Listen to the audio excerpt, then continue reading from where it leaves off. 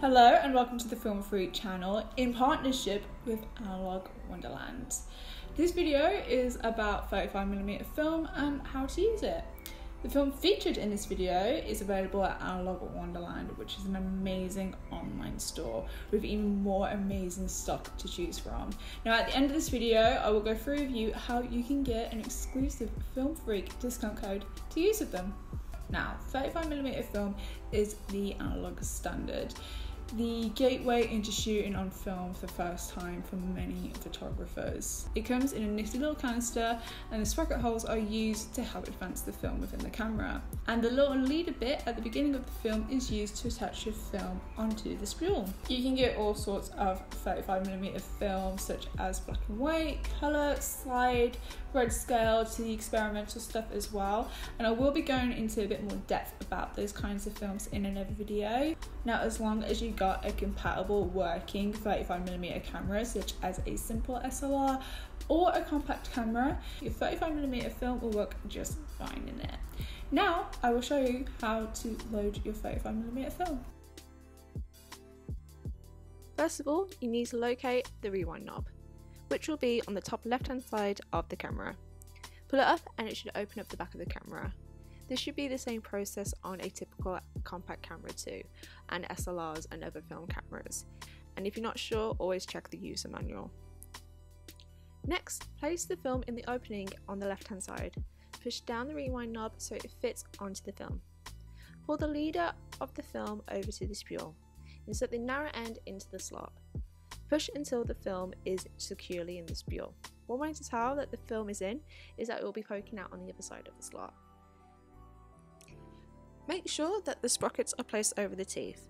This is so the film can advance without any issues. Now you can close the back of the camera at this point, but you can keep it open to make sure the film does advance onto the spool.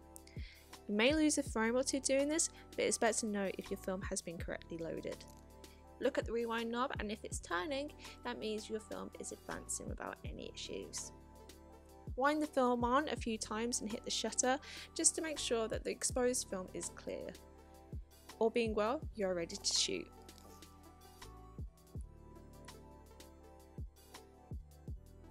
When you're all finished and you can't advance your film anymore, that means you're ready to unload it. Locate the film release button on your camera. It's commonly on the bottom right hand side, but if you can't find it, check your user manual to find out where it is.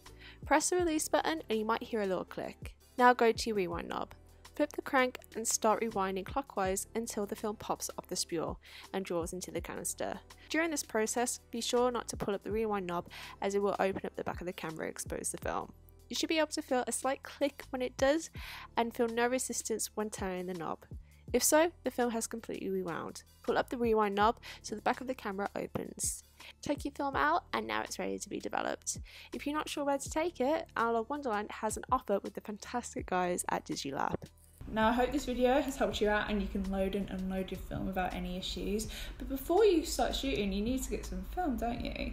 And Analogue Wonderland has the most amazing range available with brands such as Lomography, Kono, Revolog, Ilford, Fujifilm, Kodak, all sorts of stuff to choose from.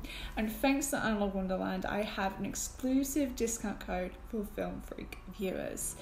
To get this code, you need to be subscribed, and the last 50 subscribers to the Film Freak channel will be sent this discount code, but you need to have your subscriber list public so I know that you're following me.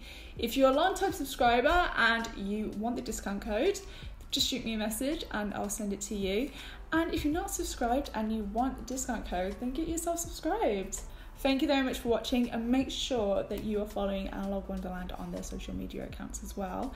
And make sure that you're subscribed to this channel for more videos that I'll be doing with them in the very near future. And with that, I will catch you in the next video. Bye!